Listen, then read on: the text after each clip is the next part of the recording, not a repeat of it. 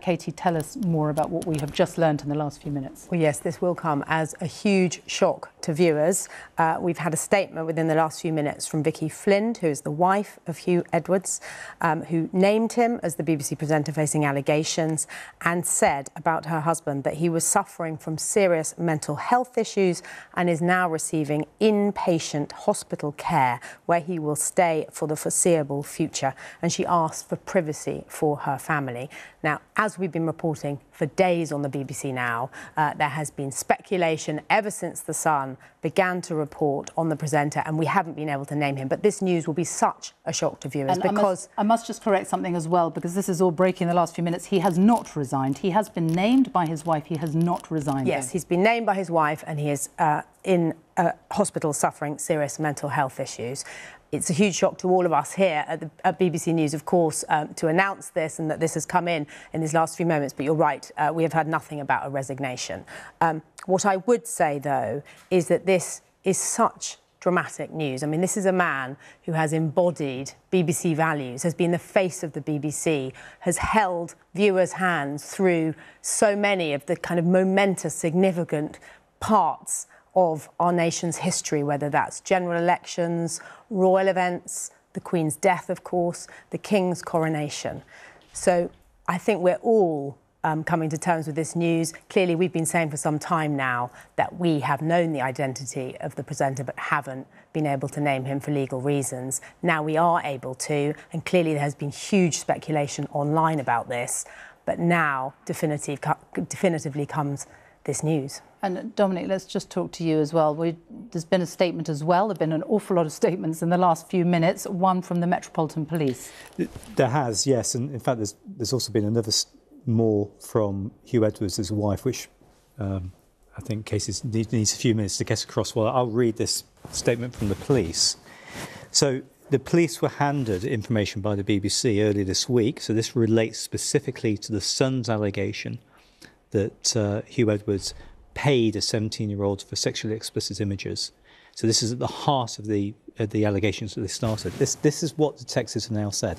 Detectives from the Met Specialist Crime Command have now concluded their assessment, so that's the material they've been passed and the information they've been given, and have determined there is no information to indicate that a criminal offence has been committed. In reaching this decision, they have spoken to a number of parties, including the BBC and the alleged complainant and the alleged complainant's family, both via another police force. There is no further police action. As such, the Met has advised the BBC it can continue with its internal investigation. We're aware of media reporting of further allegations against the same individual. No specific details or information about these allegations have been passed to us, and therefore there is no police action at this time. Should evidence of criminality or safeguarding issues be identified at any point, we would expect matters to be referred to the relevant police force. I mean, effectively saying we will do our job if needs be. But the important element there is no further police action. They've looked at the allegation, effectively as it first surfaced in The Sun, as it was passed to the BBC, and as it was then passed from the BBC to detectives. And they've decided there is nothing for them to do. There is no criminal allegation there.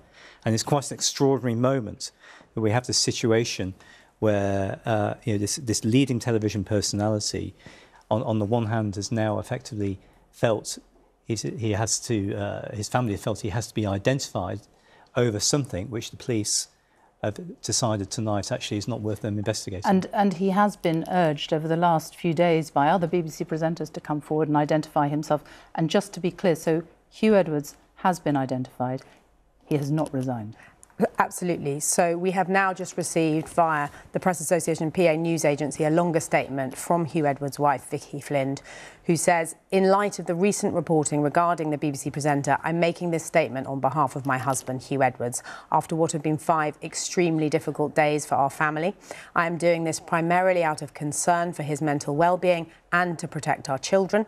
Huw is suffering from serious mental health issues. As is well documented, she says, he has been treated for severe depression in recent years. The events of the last few days have greatly worsened matters. He has suffered another serious episode and is now receiving inpatient hospital care where he'll stay for the foreseeable future. Once well enough to do so, he intends to respond to the stories that have been published. To be clear, she goes on, Huw was first told that there were allegations being made against him last Thursday. In the circumstances and given Huw's condition, I would like to ask that the privacy of my family and everyone else caught up in these upsetting events is respected. I know that Huw is deeply sorry that so many colleagues have been impacted by the recent media speculation. We hope this statement will bring that to an end. So those are the words of his wife in the last few minutes. Well, a major development on this story that has dominated the headlines for many days now. For now, both of you, though, thank you.